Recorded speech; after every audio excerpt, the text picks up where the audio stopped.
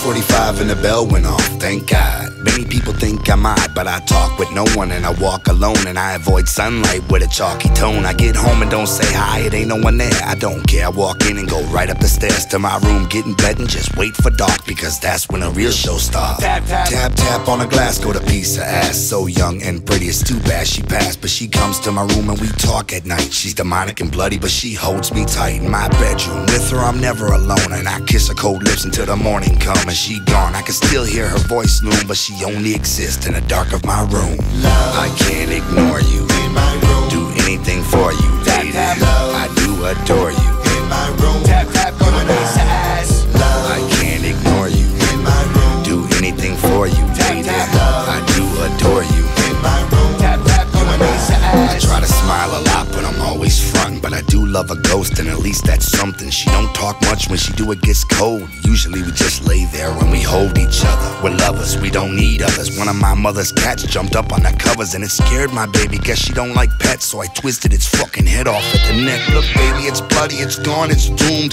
Please, come back to the room, I do anything for thee. Don't ignore me, this is more than a sick love story. Without you I'd bring a shotgun to school, and I will